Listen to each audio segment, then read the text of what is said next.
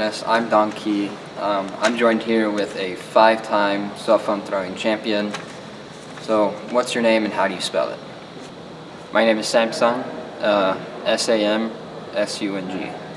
So, what got you into cell phone throwing? Anger issues. My parents wanted me to take management classes, but I didn't want to pay the money, so this was a cheap way, and you get some competitiveness within it. How many hours have you put into cell phone throwing? About 5 hours a day, roughly. There's a few times where I did more, a few times where I did less, just depending on my free time.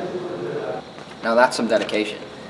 So we saw on the leaderboard that you haven't been beaten for 5 years now. How does that feel? Great. All the prize money that I've gotten has gone to my mom because I've been throwing the wrong phone every once in a while, so she has to keep buying me new ones. Love you, Mom.